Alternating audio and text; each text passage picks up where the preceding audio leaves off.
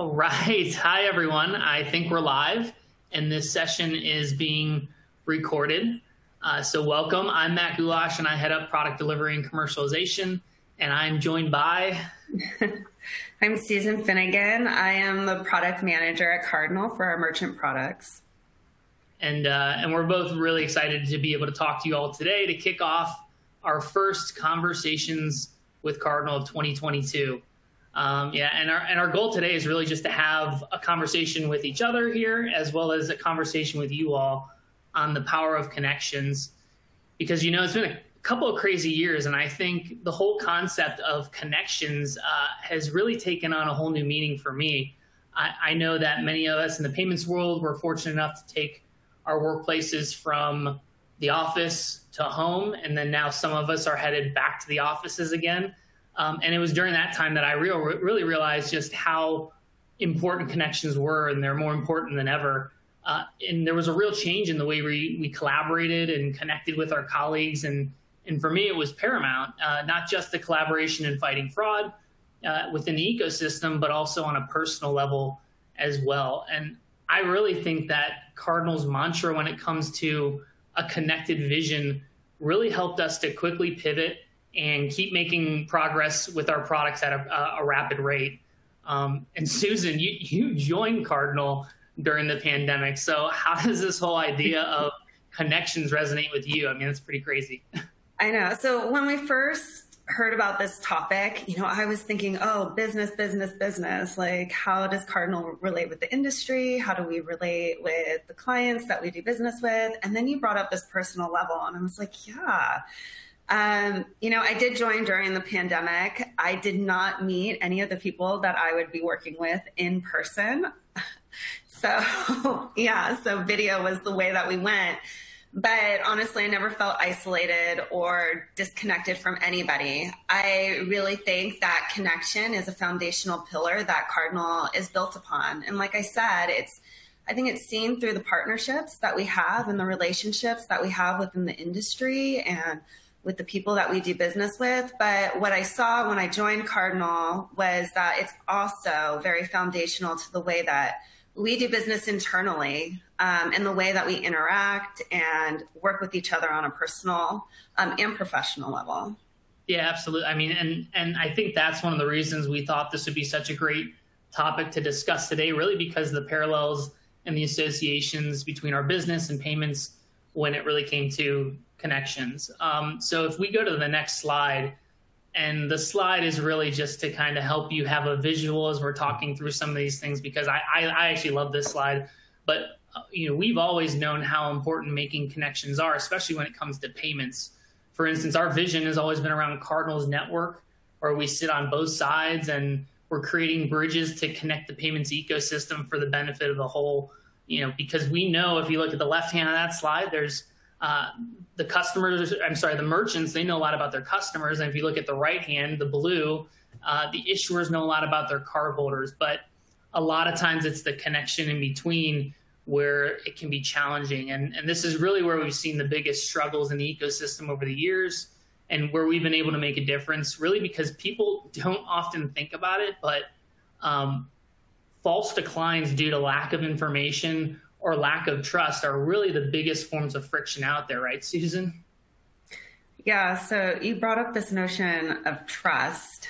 And when I think about connections, I think they're really grounded on trust. And so you're right. You know, we have the merchants on one side, we have the issuers on the other side. And Cardinal does act as a bridge that connects the two. And when we think about working in silos, and you hear this more and more as we attend more industry conferences, is that we're trying to break away from those silos. And Cardinal's in this really unique situation where we've built strong connections with those that we do business with on both sides. So we connect those two entities, the merchant and the issuer. And so we're in this unique position. Yeah, and you know, when it comes to those false declines, I think the biggest thing is really that it's a situation where the merchants and the issuers both lose, because in this case, it isn't just the consumer that's slowed down for a few seconds in order to be authenticated, but rather you're the customer, you go to purchase something and it says, no, it's not you. And you're over there saying, yes, it is me. And now you have to call your bank. It may take a couple minutes. For me, it's taken up to an hour sometimes to try and get this resolved and to get my card unlocked. And that's why a lot of times you hear that informal term, I think, of customer insult, because it's not a great experience. And, while fraud losses account for around $8 billion in 2021, if you look at the numbers, it's actually on this slide, the $700 billion by the end of 2022 is the projection around false declines. That's 700 with a B. That's a really big number. And it shocked me the first time I saw it. So this is where we wanted to talk about how do we make progress? Where are we seeing bright spots? What are some of the biggest challenges? And, what do we see coming next? So if we go to the next slide, Susan, I know you were going to talk a little bit about progress and the fact that there is progress, right? Yeah, I do want to take a step back and think about, that number that you just said with false declines. Because I've been at Cardinal for a year now, and that number finally resonated with me. And how do we combat false declines? It's really, building trust within the industry, within those people that we do business with, and breaking outside of our silos, sharing information between the entities that are involved in making a payment happen. So I do think that we've made a lot of progress with the transition to EMV 3DS. There's migration is still in progress. And I think that was one of the first steps needed to start breaking down barriers and start sharing information so that we can build trust within the ecosystem, so that we can share information that helps to eliminate these false declines. Because it really is vital for our business. We're not only talking about, the loss of that transaction, but when you think about it, a merchant has the fear of losing that consumer, and the issuer has the fear of losing top of wallet with the cardholder. So there's progress to be made, which we'll talk about throughout this presentation. But I think that we have made a lot of progress over the year, and I think that, we're seeing positive results of that within the ecosystem so far. Yeah, it's that initial pipe, right? I think the biggest thing to call out about these past few years is that heavy lift on readiness. Everyone has been hyper-focused on readiness, building out the foundation of a completely new set of rails and capabilities. And I like to think of a toll road. I don't know if anybody else can get on board with my analogy, but for me, when a new toll road or a highway is coming, it's exciting because there's this new highway that's going to offer a faster path to get you to where you want to go.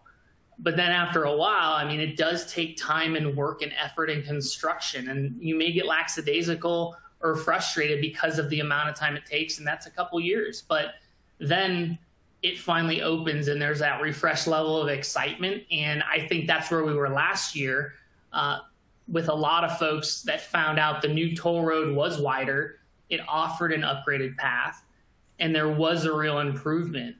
What's great is we actually saw about 110 basis points of lift and 35 percentage points of reduction of fraud resulting from the additional capability to share that 10 times more data that you hear about across the rails between the merchant and the issuer, and to connect those dots. We know there's opportunities, as Susan, you mentioned, and there's areas to improve. We need the rest stops. We need the exciting eateries, the exclusive pass express lanes to get you on and off the road fast, all these ancillary and value-added capabilities. But, that also takes time, and we'll get there. So what we do know is that the additional data is yielding results. We see behaviors starting to change. But now it's time to start taking things to the next level. And as Susan mentioned with trust, to start establishing some of the trust in these new capabilities. And a positive sign I know that I saw at a most recent merchant conference I was at was the fact that the keynote speaker was an issuer there to educate the merchant on how valuable that data was and the things that they could do by getting some of these additional insights. And that's where I think this constant communication and the education between merchants and issuers can be critical. And that's something that we've helped facilitate for years. But I know that's my idea of the toll road. Susan, I know that you said, oh, I like the toll road, but you think of it in a little bit of a different way, more around the data. Yeah. So we could go to the next slide. For me, I see the merchant on one side of a bridge and I see the issuer on the other side. When Matt and I talked about this, I was thinking about like the bridge to Asgard. My mind just went there automatically. But I see Cardinal as that infrastructure that's in the center. And so we are the foundation that brings the two together. And for me, what I'm really focused on right now is really the data. The first phase was EMV3DS, where the merchant is giving more data to the issuer.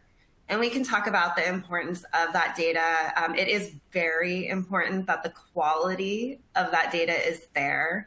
Probably do a whole session. You could probably do a whole session on data. I could. It gets me very excited. But the quality is extremely important because when you think about it, the merchant has certain data points within their environment and the issuer has certain data within their environment.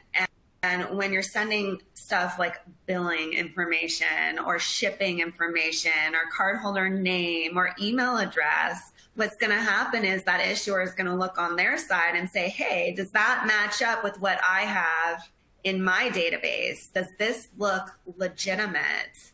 Yeah. And so if you're sending static data or dummy data, it's not going to look legitimate. And that could lead to more challenges or even declines in authorization. And what we're looking at here is really decreasing false declines and increasing approvals. And so the first phase is EMV3DS, where we share data in one direction.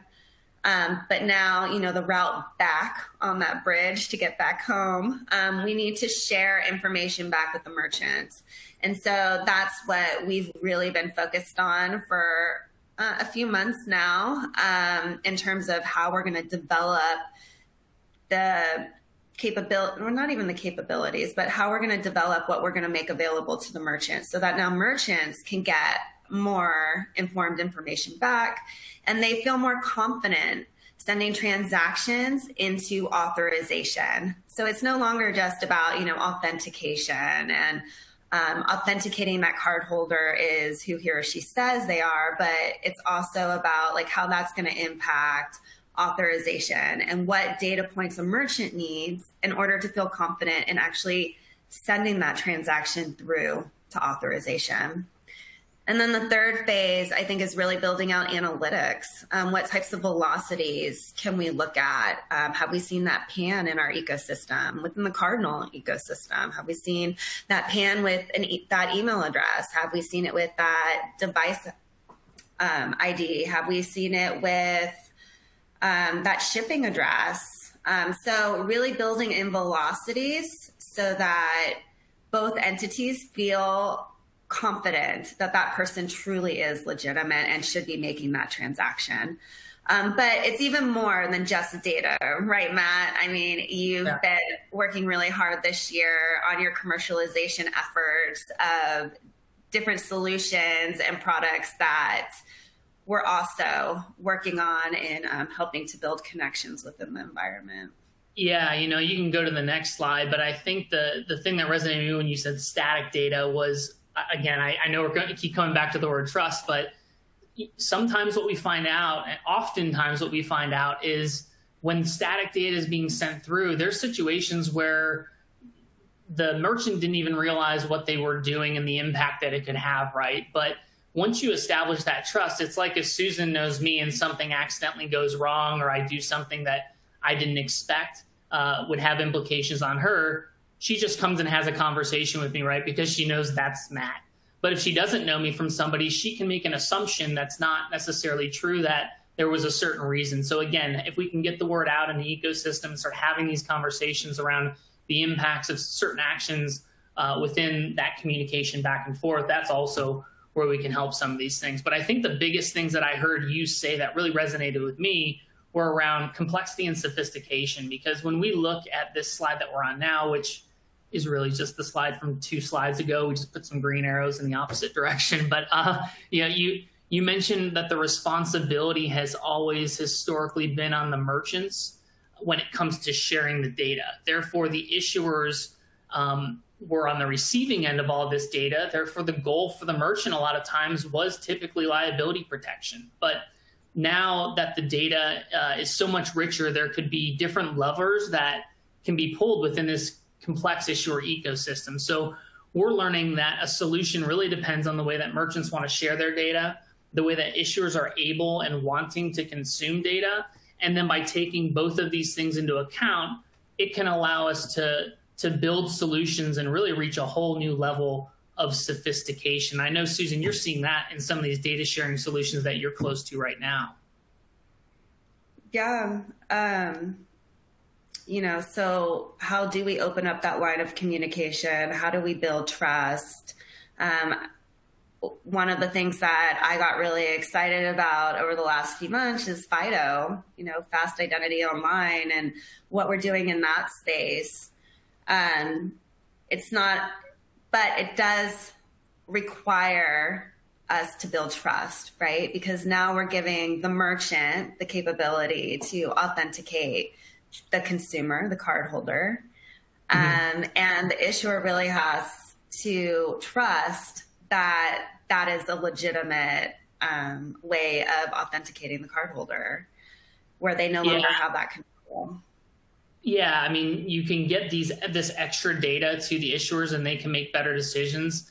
And we're seeing some of these things, like you mentioned, FIDO is one of them, which is where, I mean, that's something I know that gets you and I both excited, which is new technologies that can now be woven into a new set of rails that are out there, right? And these are things that are standards because now the system has been upgraded, and these technologies and standards like FIDO, which stands for Fast Identity Online, they become really important, because what something like FIDO does is it's a technology or a standard that taps into biometric capabilities within devices you already have every day. So it's using these privacy preserving technologies that are protecting PII data from ever leaving the device.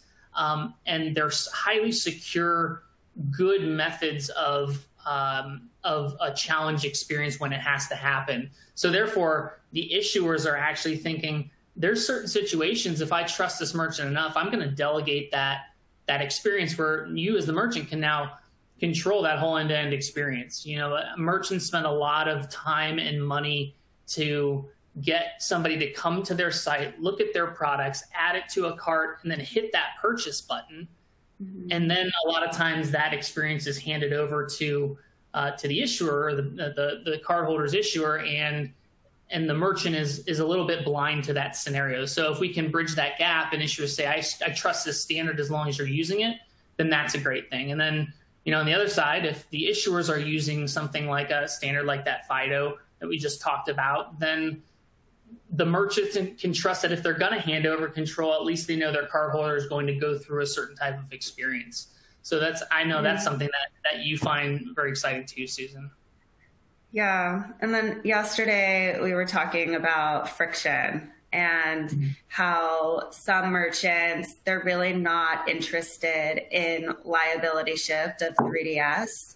But they do want to help authenticate that this cardholder is legitimate, and they want to find ways to identify the cardholder with the issuer, and working on, you know, data sharing capabilities is something else that we're looking at, where you don't necessarily have to go through 3DS, but you can still share data with the issuer and get that lift in authorization.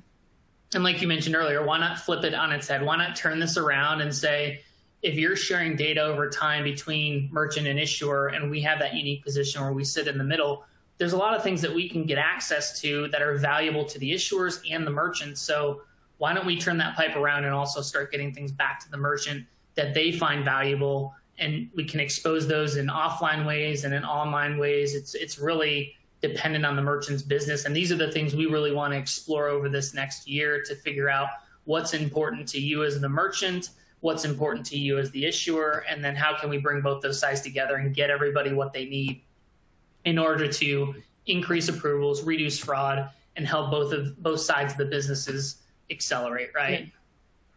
Yeah.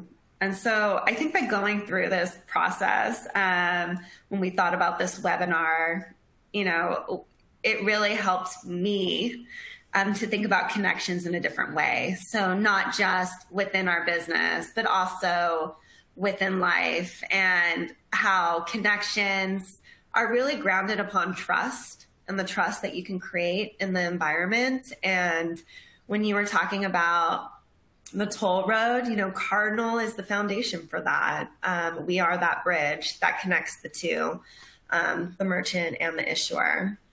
Yeah. I mean, once you establish trust, you can do some pretty incredible things. You can't build trust. I mean, you can't build connections without trust, and quality matters too in everything you do.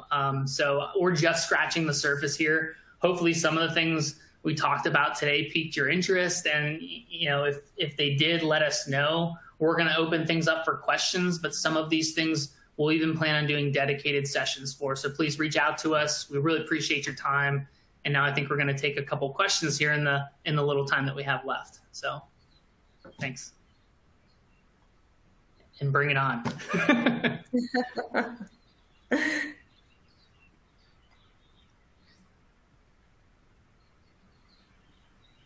I'm trying to bring up the old question box here, see what we got. All right, so you were talking about enhanced data and the power of the updated 3DS protocol. I hear a lot about method URL and how it's important to issuer data. Can you explain why it's important? Yeah, I mean, I can jump in, Susan, and I know that you love method URL too, so please piggyback on this. But what I would say is that we could probably do a whole session on method URL alone, but it is something that's really critical to the protocol. It's optional for issuers on whether or not they want to use that, but when an issuer wants to do it as part of the protocol, the merchant needs to allow the issuer to do method URL. And what that is it's an opportunity for the issuer to come into the merchant's environment and collect some data in a very controlled way. In previous protocols and in other types of solutions that are out there, the control of where that happened wasn't a great experience. So now if we can do it on the front end, within that initial flow, then it can be a much better experience where it doesn't cause any additional latency. In fact, Cardinal, we've built best practices guides around that, and we just recently released a test case so that we know that our merchants have integrated properly to minimize any type of additional latency that could cause. I like to think of it as if I was home and I'm the merchant and the issuer calls me up and says, hey, I want to borrow your toolbox. And I say, hey, that's great. I'm going to leave the garage door open between 2 to 4 and you can come over and grab it. That's kind of how I like to think of method URL, right? The merchant allows that issuer to come in a controlled way, come and get some of the things that they're willing to share with the issuer. And then the issuer can use those tools to make better decisions in the end. But we could dive into that in a whole nother session if we wanted to. Yes. What types of data sorry, Susan, did you want to add anything to method URL on that? Otherwise, we'll go to the next question. No, I agree with what you said. And again, I think that's part of phase 1 of data sharing is really, looking at ways that you can optimize method URL performance between the two entities. So that you do get that more enriched data over to the issuer and they can make more informed decisions about that transaction. Yeah. Well, here's a good one. What types of data do you see as beneficial for merchants and issuers to share? Do you want to take that one, Susan? Sure. Again, I want to go back to quality because quality really is important here. So I think when I think about just, basic information, I think about, the cardholder name, the email address, I think about the shipping address and billing address. I think that those types of data are really easy to look up within your own environment to ensure that it's matching what you have. And I think that can help to make a stronger connection and help to really identify the person who's trying to transact. Yeah, and as a merchant, when it comes to billing, shipping, and some of these things like state or country code, making sure you're doing it in accordance with the protocol or your solution provider, so that, and normalizing that, right? Because if the issuer then gets that information and they want to compare some of these things in order to see if it's fraudulent, and maybe there's something that's off in the billing versus the shipping, or the person entered it wrong the second time, or there was a drop down and those don't match one for one, that can impact things like risk models, risk scores, or the ways that they're going to build and write rules and make decisions. So that's another one. Yeah. We got 3 minutes. We may have time for just one more. Any others out there? Just a short one. Sunset 1.0 question mark. We go a lot of different ways. Yeah, get on EMV3DS. Get on EMV3DS. Work with your provider. Ask lots of questions. We're working to make sure it's a seamless and good experience. But reach out to us if you have questions that are specific. If whoever wrote that, if there's more that you can give us some details specifically on what you want to know. But it is coming October. Make sure that you're getting ready. And because we're getting ready, we are ready, and we want to make sure that you are ready too. And if you're not on EMV3DS already, we need to get you on that path as soon as possible. Anything else that you want to add there, Susan, on that? I think it's when I think about the 3DS 1.0 sunset, I really think about the experience for not just the merchant and the issuer, but also the consumer cardholder. I think that there's a lot of benefits to using EMV 3DS, and I think that it will create a positive experience by using it. So as we approach the sunset, like really work, if you use Cardinal, really work with your contact within Cardinal to ensure that you're optimizing and you're ready for the sunset, so that we can really optimize performance and help you and the issuer, merchant issuer, to decrease those false declines. The benefit of the sunset is that, think about it, everybody's going to be on EMV3DS. So a lot of these new use cases, again, we can focus on the optimization, we can focus on those new use cases. So I would say that the sunset really gets both of us excited in that respect. But I see we probably have about 30 seconds. So I don't know if we're going to turn into pumpkins. I'm actually not sure how this system works, if it's just going to self-destruct at 11:30. But if it does, we want to thank you all for joining us today. It was really fun. Thanks, Susan. This has been fun back and forth. Hopefully you all got some good information and enjoyed it, and we can't wait to do another one. 3, 2, 1. I'm just joking.